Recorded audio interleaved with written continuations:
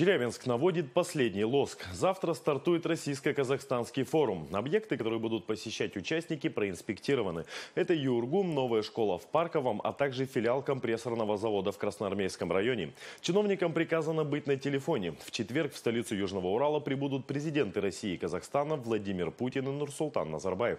Сейчас под контролем властей гостевые маршруты.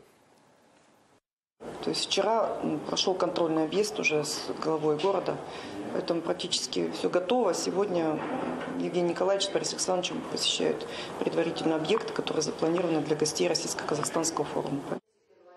Форум продлится 2 дня. 8 и 9 ноября. Уже завтра состоится встреча ректоров 2 стран. Она пройдет в Южно-Уральском государственном университете. Ее проведут министр образования и науки России Ольга Васильева и президент Российского союза ректоров и ректор МГУ Виктор Садовничий.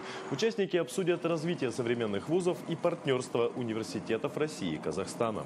Деловая часть форума пройдет в четверг, 9 ноября, на площадке нового завода «Русские электрические двигатели». Эксперты обсудят приграничное сотрудничество и построение общей цифровой экономики. Там же пройдет пленарное заседание форума с участием президентов Владимира Путина и Нурсултана Назарбаева. Губернатор Борис Дубровский уже поставил задачу сделать Челябинск эталоном проведения подобных мероприятий в стране.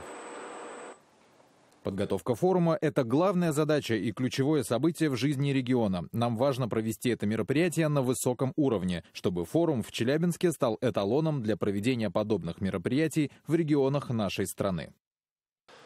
Напомню, что заявки на участие в событии подали более 1500 человек, главы регионов, политики и бизнесмены. В прошлом году такое мероприятие проходило в Астане. Там главы 2 государств поддержали идею губернатора Бориса Дубровского провести следующее престижное событие в Челябинске.